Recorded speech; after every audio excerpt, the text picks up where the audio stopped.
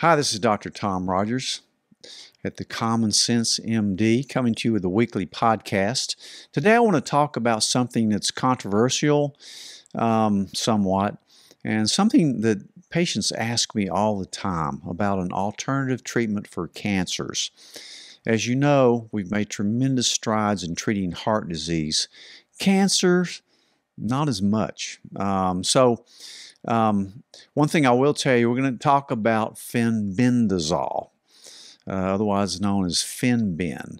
It's a treatment that a lot of people are looking at for many different types of cancer, in addition to the traditional types. Now, I want to disclose that this is not medical advice that I'm giving through this podcast.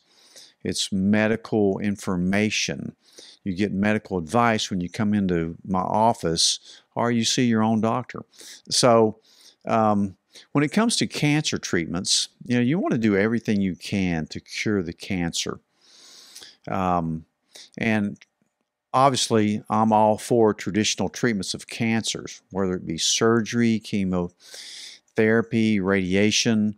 But there's also additional treatments that may be helpful to you, because I've seen it. I've seen it in my practice. I've read about it. I've researched it. And I think if you use a combination approach, certainly, unless you have something very straightforward that's easily curable, say like by surgery, then you should look into it at least, especially if you've been given a poor prognosis and, or, they say nothing's going to work, then you ought to pull out all the stops, in my opinion. And again, we're talking about maybe cancer prevention as well. I think we're very close to getting genetic testing that can predict what type of cancer that you may be very vulnerable to. As a matter of fact, they're out there already. They're not covered by insurance, but they're available. So we'll be talking about more of those later on in future podcasts. But in any event, so let's talk about FENBENDAZOLE, a close relative of mebendazole, which we use to treat pinworms in kids. The thing about mebendazole, the human medicine, or at least human form of it, it's very expensive. So what's usually used in these cases are FENBENDAZOLE, which you may know as a dog dewormer.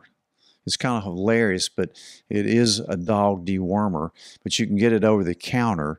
It's very inexpensive, and there's a lot of people that use it and get great results from it. This drug's been around since 1974. It's used worldwide. Like I said, it's over the counter. It's inexpensive. It definitely kills parasites, but it's also people think that it's very effective as an anti-cancer agent. And I have seen it used in patients with good results, with virtually no side effects. And remember, there's no medicine in the world that doesn't possibly have a side effect, but this one's really, really low. But it's really been shown to be effective in causing regression of various tumor types. Also used in combination with other traditional approaches like chemotherapy and radiation. It won't interfere with them. So you're talking about a repurposed drug. In the last 3 years, we've talked a lot about repurposed drugs that have worked as a complementary anti-cancer medication. It really appears to work in a very similar fashion to a lot of the chemotherapeutic drugs without the side effects or toxicity. However, like anything repurposed drugs, there's not a ton of human experiments with it. There have been, but there's nobody that's going to, because it's over the counter, it's cheap, there's no big pharma company that's going to carry out double-blind, placebo-controlled trials on this thing. Plus you may not have the time to have one of those run if you're dealing with cancer. Now, these are pills that you can get over the counter. You can order them. It has limited absorption in the gut, so you have to take them with food. As a matter of fact, some people just take the capsule and sprinkle it over their food and eat it that way. So the bioavailability of this is definitely increased by eating food with it. Under 5% of people will get a little stomach discomfort from it if you took a higher dose of it, like maybe a little loose stools. Now, people with severe liver or kidney problems, you have to, they have lower excretion rates of any drug, so you have to watch their liver function test, and that's easy to do.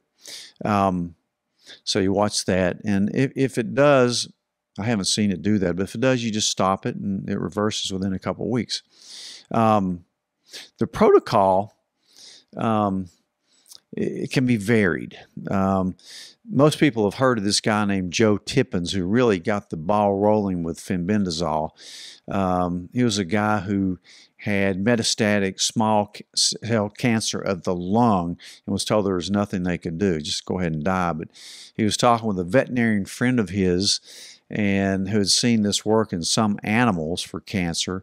So he tried it, and he's still cancer-free. I think this was back in 2017 that he took the medicine, and he's still cancer-free.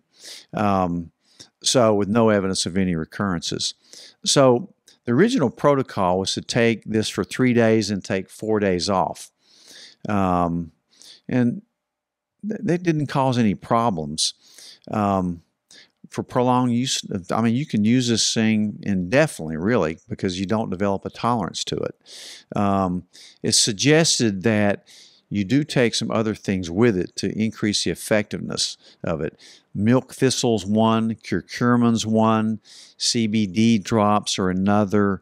They seem to have concurrent effects with the FENBEN if you take them that way. How does this stuff work? That's really interesting. You really get into a lot of chemistry with this, but it really works. It really cures the parasites by selectively blocking the synthesis of microtubules. Microtubules are part of the structure of a cell that allows passages of things to get into the cell to do their work, including chromosomes, including cancer. Really, cancer is a disease of mitosis. Mitosis is replication. And as you know, cancer cells just keep dividing and dividing and dividing very rapidly. So what this does, it blocks these tubules selectively and stops mitosis or cell division. Kind of like Taxol and vincristine do, that are chemotherapeutic drugs. So they found out that that's the way it kills the parasites, but also exhibits a similar effect against cancer cells. So turns out there's three main mechanisms that FENBEN works, and one is by the induction of apoptosis, which is programmed cell death, and it works by cell cycle arrest, just like we were talking about, through these inhibition of these microtubules. The second way it works is inhibition of glucose uptake in cancer cells. Malignant cells are known to have an enormous glucose uptake. That's why I tell everybody that has cancer, there's a couple of things I would immediately do. One, I would go on a ketogenic diet. The second one, I think about getting some high doses of IV vitamin C. Personally. But cancer cells consume glucose 200 times faster than ordinary cells. If you heard the Warburg effect, if you study cancer, that's the aerobic glycolysis effect. This can be seen on PET scans. It's pretty obvious. So fenbendazole limits cancer cell fueling with sugar by limiting this glucose uptake, decreasing the amount of what's called GLUT transporters, which are canals that take the glucose into cancer cells from the blood, like we've talked about. An enzyme called hexokinase 2 is inhibited as well, very important. It helps those tumors to not divide rapidly and prevent sugar from getting in there. The other thing it does is reactivation of something called a p53 gene. This gene is the strongest tumor suppressor in our bodies. We don't have a lot of it, but it really reactivates this 53 gene that really helps decrease spread of cancer. The thing about it that's unique too is that cancer cells don't develop resistance to fenbendazole like they can chemotherapeutic drugs. That means that it can be taken constantly and remain effective. One of the main mechanisms of chemoresistance in cancer cells is the adaptation of excretion of these anti-cancer drugs to the outside via special drug efflux pumps called P-glycoproteins. I know I'm getting deep in the woods here, but bear with me. So fenbendazole is not a target for these P-glycoproteins, so it cannot be excreted out of the cancer cells. So it's going to stay there. It's going to fight the cancer cells. Now, dosages. Again, there's several ways you can do it, but for active cancer, you're going to need a dose of 444 milligrams daily. Now, sometimes some people recommend you take one day off a week. I think I would just take Sundays off. You're probably going to forget about it. Kind of like vitamins. I recommend you take your vitamins 6 days a week. But again, you're not supposed to develop tolerance to this. But like anything, I think it's probably a good idea. So taking it for active cancer and cancer relapse prevention, you want to take it daily. You want to also take your curcumin, milk thistle, and CBD. You want to check an occasional liver function test, which is dirt cheap, easy to do in the office of any doctor. Now, it may take 1 to 4 months for the therapy to begin showing results. The treatment, again, can be combined with a majority of chemotherapeutic drugs, radiation, or surgery. You need to follow the regimen even if the cancer has significantly regressed, because tumors tend to recur quickly if they're not treated, especially the more malignant and the tougher ones. But there's no reason to discontinue treatment. Again, it should be taken with food. Side effects are very uncommon. Again, if you took excessive amounts of this stuff, you could have a little diarrhea. So you really don't need pauses unless your liver enzymes go up. If they do, you take a 2-week break from it. It's thought that fenbendazole could also sensitize these tumors to radiation therapy, making it more effective. So this Joe Tippin worked on several different protocols. He's a pretty smart guy. He's not a doctor, but anyway, there's a lot of smart people that aren't doctors, believe me, smarter probably. But you can prevent this cancer relapse by continuing to take the medicine. But that you probably only need to take 222 milligrams of this and repeat the cycle weekly. Now, other people will take this, especially those that have had genetic tests that know they're really prone to getting cancer. They'll take the 222 milligram tablets and they'll take a capsule 3 times a week, 4 days off.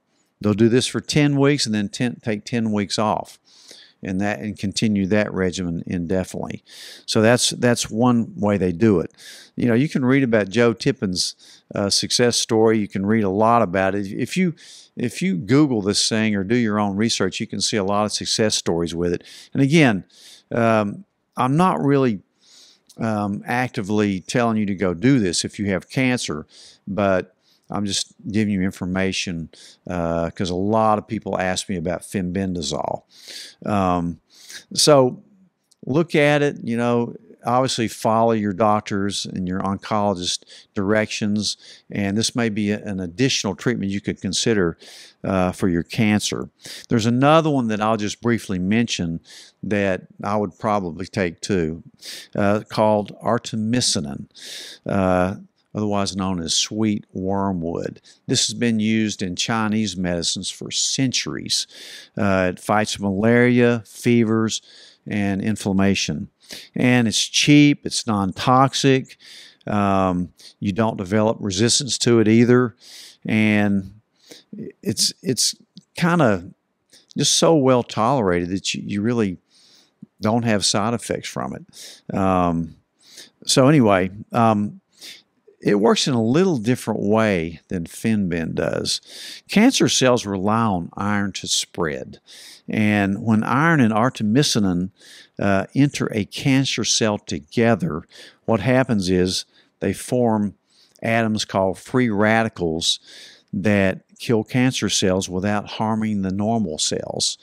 As a general principle, it's about 400 to 800 milligrams a day for this. And you can take this for at least 6 to 12 months with minimal adverse effects. Again, long-term use, I don't know about this.